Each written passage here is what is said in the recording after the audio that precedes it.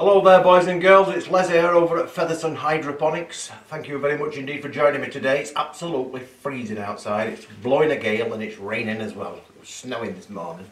It's horrible today. Well, this is video 7 of our setup for the 1.2 metre tent. We've set the tent up, we've got a tray in, we've set up the Wilma system, we've looked at the lighting and we've looked at the ventilation. I've described the different composts and potting materials that we're going to be using. We're going to be using rock wool cubes. But this video we're going to be looking at this array of plant food nutrients. Now these are all just your basic nutrients, what you're going to be starting off with. Remembering that this is our basic setup, so I'm trying to keep it as simple as possible. But I need to explain this because if you're going to come into the shop, obviously we can tell you which is which when you come in. But if you're looking at something, and you're going to need to know which is which, because it can be a bit confusing with all this A's and B's and all the rest of it, veggies and flowers, and sometimes it's in Italian and you know, this kind of stuff. So that's what we're going to be doing. So we'll start off at this end. Now in this case we've got terra, which actually means soil. Right? So this is for soil-based material. Now when I say soil, and I'm meaning soil, I'm thinking loam, which is like you get in your garden. That's soil, right? But these people, the industry if you like, don't really call that soil. What they call soil is a mixture of things. Could actually have no loam in it at all. A little bit like this bat mix. It's not got any loam in it, it's peat and all this kind of thing. It's not what I would call soil, it's what I would call compost, right? So it's a little bit confusing just in the terminology alone, but that's what this is. Wherever it says terra, it means soil. So this system, as we've said before, with the soil, with the bat mix and stuff, this system is designed so that you water your plants and whatever runs out into your tray, it'll sit there for let's say 5-10 minutes or so, and whatever's not been sucked up, you chuck it away, or you water your garden plants or whatever. You don't have to waste it. You can use it on your outside plants. But that's the system. It goes through and you chuck it. And you make fresh every time. That's what this is designed for. This one, which is from Dutch Pro, again is the same kind of thing. It's a soil based one, so it wouldn't work in our system because there's things in this elements which I can explain it. You can put things in this system, a soil based system, which will dissolve roots. You can put enzymes and stuff like that in it, which will make bacteria grow and all that kind of stuff in the soil, which is fabulous because it conditions the soil, the compost. But you don't want that happening in your aqua system. You don't want to introduce that. So make sure you get the right one for the right potting material that you're using. You'll also note that these are in A's and B's. This one is a single one, so you don't need an A and a B for this. This is you mix that as per the instructions. There's a measuring thing on it, and that's the same with this. So this is the one that you use during the growth cycle when the plant is in growth, and when you set it off flowering, that's when you use the floral one, right? Same with this. Now this is a bit more complicated because this is an A and a B, and there's instructions on the back, and it's usually 50% of one and 50% of the other added to your water. Now there's an important thing about this A and B lark that you see down here. A very, very important safety. Never, ever, ever mix A and B together on their own while they're neat, because you're going to get chemical reactions going off. It can be very dangerous and you shouldn't do it. Always put part A into the water first, give it a good stir, and then put part B into the water and stir. Right, so that's a very important point. So that's the A, that's for when it's in growth again, while it's got while you're growing leaves, making a bigger plant. And this is when it's starting to flower and you're wanting to produce fruits on it, right? So that's the soil one.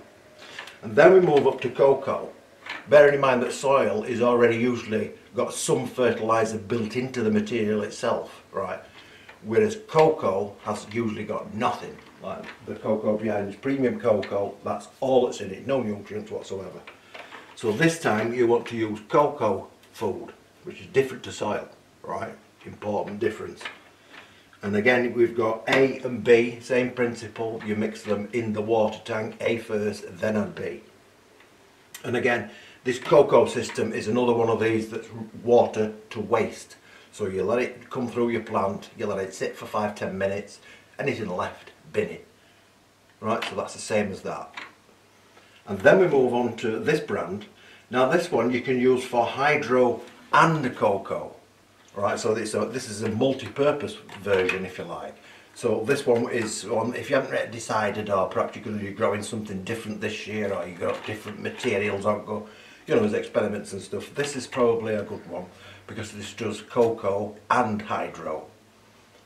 We're not going to use this one in our system yet. Again, you've got grow phase and flowering phase, because they use different nutrients. And then we get down to this end, and here we've got the aqua. Now whenever it says aqua, what it means is that you're not using any biological material as a potting medium, i.e. not compost of any description, not peat, not coir, not anything, right? Only pebbles or rock wool cubes, because these are both inert materials and there is no biological material in there.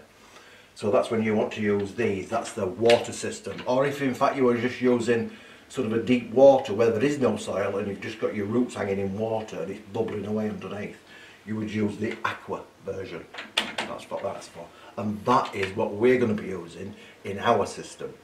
We're going to be using this Canna Aqua Veggia and Aqua Flora. Same thing again, got them mixed up. We've got A and B. Right, this is for the growth phase, and then once we've started flowering, we've got the flowering section. Now the only thing, this is your basic setup of your nutrients, right? I'm not even going to get into the additives yet, extra little bits and pieces like root stimulants and enzymes and all this kind of stuff. That is a different video.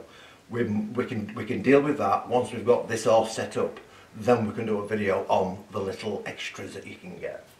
The only thing I would say that you're going to need to start this process of thinking about mixing your liquids, your waters, is you're going to need a pH meter, and you're also going to need, or possibly going to need, always good to have it in, pH up and pH down. Now one makes your water go up in pH and the other one makes it go down in pH, and this is incredibly strong stuff, so always keep the safety caps on. Right, and what you've got to do, because ideally, right, in an ideal world, your water should be around about pH 5.8 up to 6.1, in between them two. That's ideal, and that is so that the plant can actually see, it can see the nutrients that you've given to it. If the pH is too high or too low, it's locked out and it can't actually see and access the nutrients. So it's vital that you get the pH level right. Now I know for a fact, because I tested it earlier, that the water here in the shop is 7.1, which is pretty high. I've got to knock that down, so I'm going to need probably pH down. Right, and you only use like 1 drop in 10 litres or something. That's really, really potent. So don't be going like this and expect it, because it's going to be wrong. And once you've gone over, you can't use the other one to pull it back. You can't be mixing them both like that, because they're going to be fighting each other. So do it very, very slowly. So what you've got to do, which is what we're going to be doing in the next video, is you have to fill up your tank, right? And whether you're going to be watering it by jug or whether it's in a recycling system, what you've got to do is get your water ready. We're going to be using 70 litres of water in that. That's what it uses, 70 litres. And then we're going to test the pH after we've added our nutrients. There's no point testing it and adjusting it and then adding nutrients, because you're going to adjust the pH again.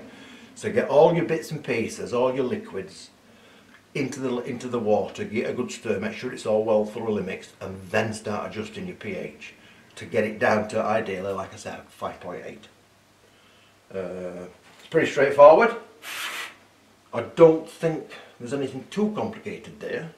I know it sounds complicated, and you go into a shop and there's all these different bottles. I mean, it's saying me, you see all these, and you're lost. If you don't know, you're lost. So that's a basic guide on these different ones. You've got soil-based ones, you've got cocoa-based ones, and you've got water-based ones. Different things for different purposes. I'll just slurp of this. Oh. This week down at the coffee shop here, which is a coffee shop in the juice garden, don't forget, we've got Ethiopian Durumina Limu beans. Oh, Absolutely stonking. Better than that weather anyway. We sell all of this stuff, by the way. It's all available in the shop. All good price, you know, we don't try to rip anybody off here. It's as low as we can possibly make it. I've got some lovely ones of these coming as well.